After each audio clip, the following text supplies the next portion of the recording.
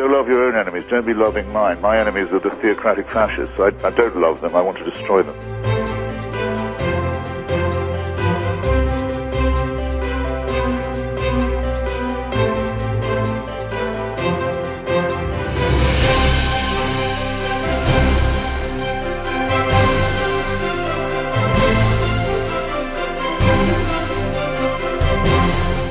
Child made in the image of God. Oh no, you're not.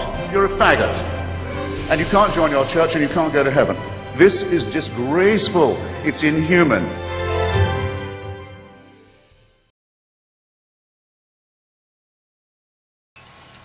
Are you a patriot? Do you believe in national security for this country?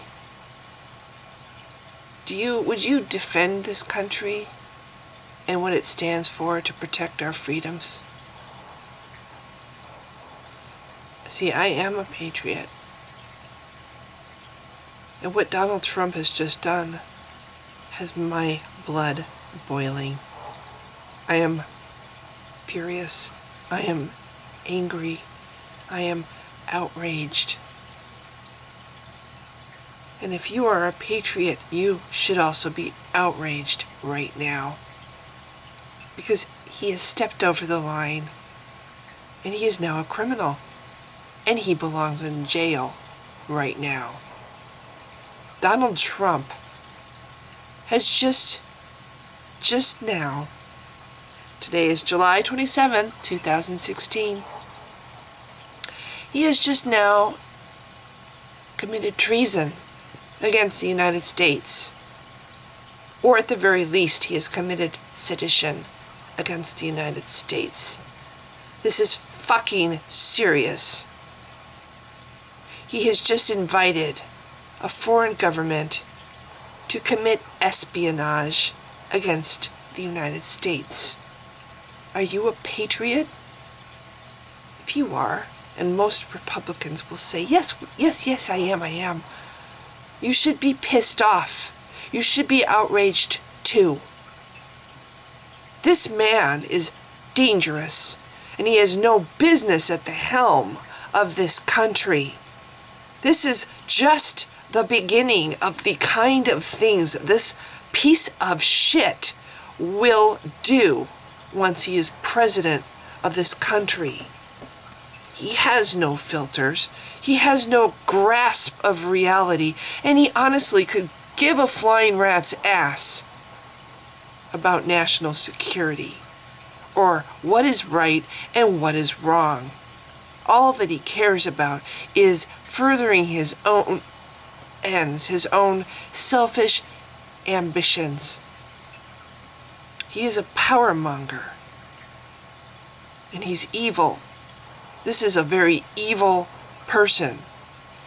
I see a bully. I see the same mannerisms and the same way of speaking as my brother who was a bully. This is a bully who thinks that being rich and being rude enough and having a big enough mouth is all it takes to run this country. And now he has shut off his mouth and actually invited a foreign government to commit espionage against the United States of America. This fucker belongs in jail right now. The article. Donald Trump invites Russia to hack Hillary Clinton's emails. Before I read this, I invite you to watch my video that I did yesterday and the article that I read yesterday. And there's also a link that I posted under that video if you don't want to listen to the video, pointing out that probably Donald Trump's emails, or any emails, behind the scenes emails in a political election, probably have some stuff in them that would be really juicy gossip for the media to put out. This is an election. Elections are dishonest. Elections can be fixed. It's a great article. Read it. Here we have Trump basically pointing out his opponent, calling the kettle black, what does his emails look like? Considering he has no filters whatsoever, I think they would probably be far more interesting to read than Hillary Clinton's emails.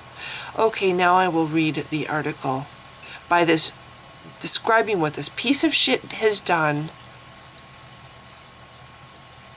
Again, he belongs in jail. Oh, and by the way, I just woke up. I don't have a voice really yet. I haven't had my coffee. I just woke up. I'm so angry. I couldn't wait to put this email together, or this email. See? Errors. I don't care. I'm not even going to splice it. I'm just going to read it. I'm just so angry. So this is a very rough video. I just needed to get this out. ASAP.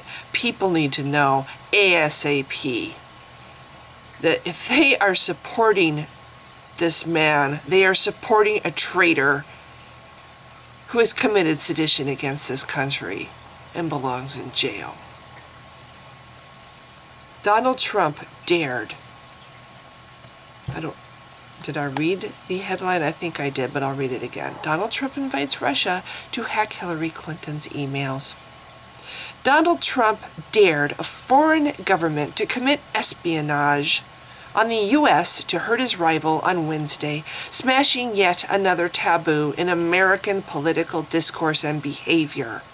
Russia, if you're listening, I hope you'll be able to find the 30,000 emails that are missing, he said, referring to deleted emails from the private account Hillary Clinton used as Secretary of State.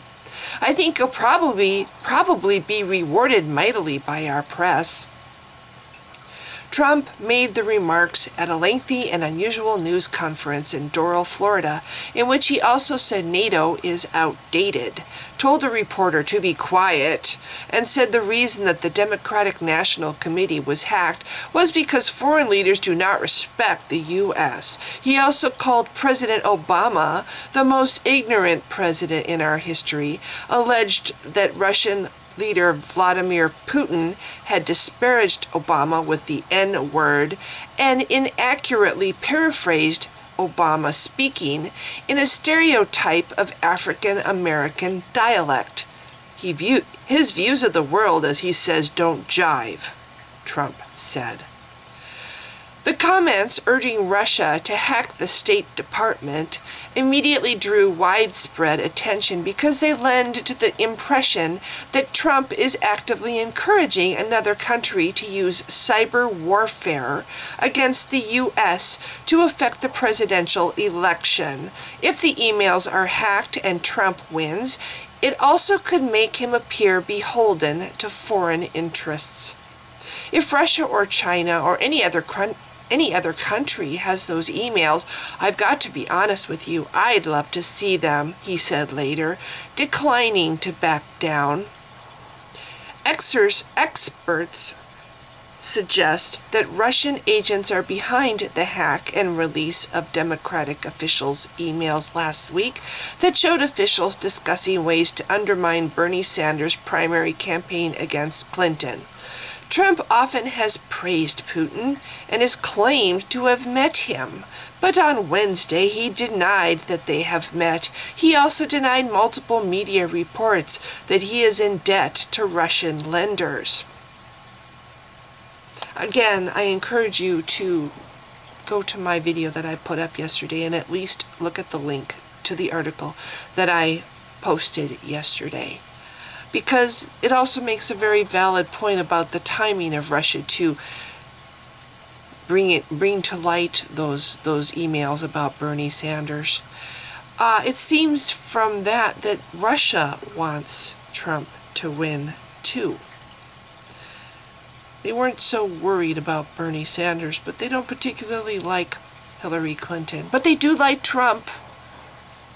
I think this is another reason to be a little bit concerned about the idea of Trump running our country.